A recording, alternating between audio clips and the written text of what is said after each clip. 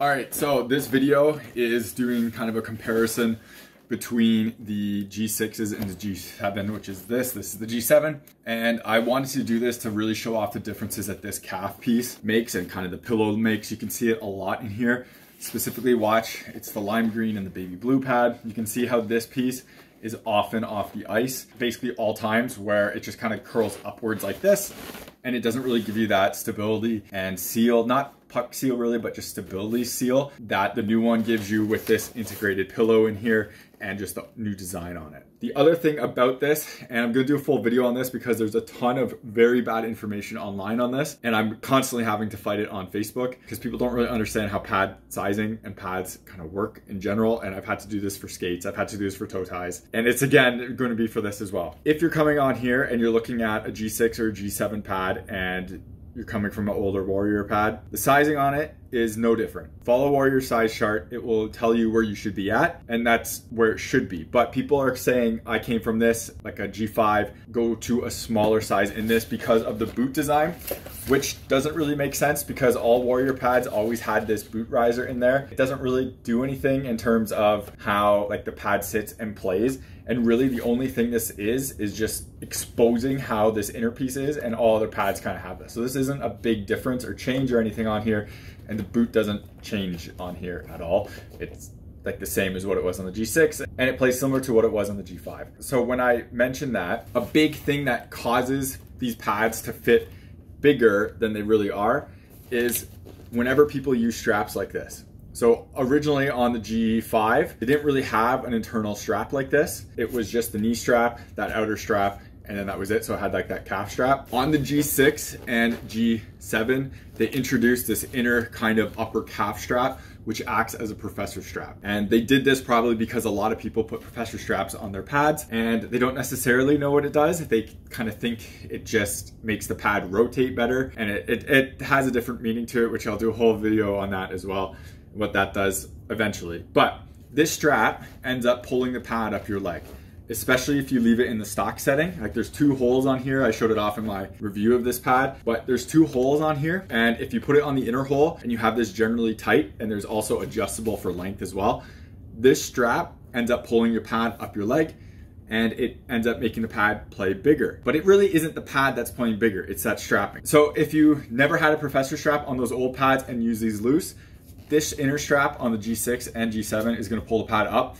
and it's going to make the pad fit bigger than it is listed, than what you're used to. But it's not the pad sizing or anything. Everything on here is the same.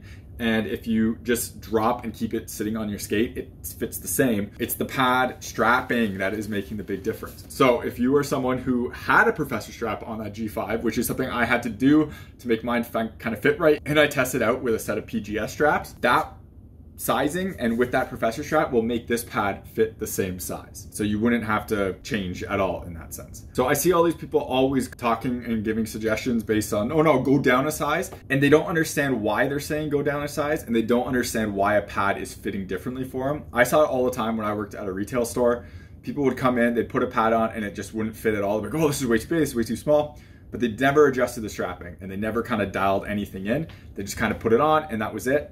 I'm like, you gotta tinker with stuff like this, and you gotta actually change with how things work and how things fit. These pads fit me absolutely perfect. I don't land too low on it. On G5s, I always landed off the top. This is the exact way I want for sizing. And I say that for G5s because my G5s were an inch smaller than what these ones were on the knee, and this one just works really well. But there's a ton of bad information online. I'm trying to fight it because I'm trying to get people correct information and how things work. And sometimes people don't understand how the whole grand scheme of things and how things play end up working with each other. They don't look at the whole picture. They'll just be like, oh, I put it on, it felt like that. That's not really the whole story of it. So there's more to it. So I'm gonna do a video on that and show exactly how it works and how it will end up. And that will be coming hopefully soon. But for this is a very good demonstration of the huge improvements the G7 has over the G6. And the G6 was already a pretty solid pad. The G7 just kind of elevates it.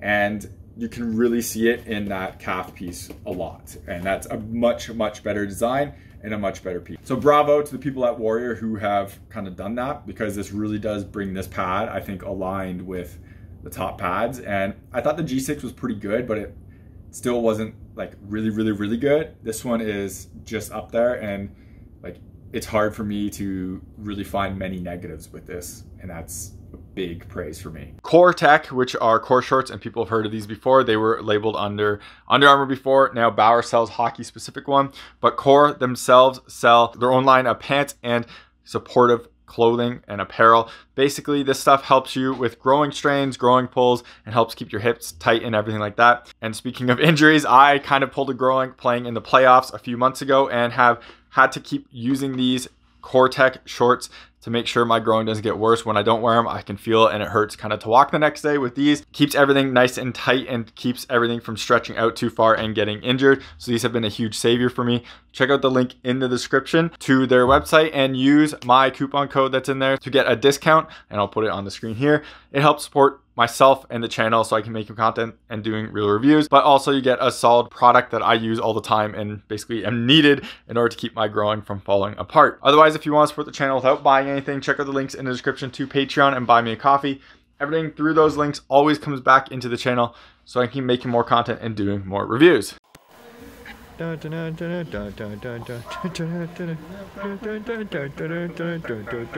Y'all ready for this? Ball, ball, ball.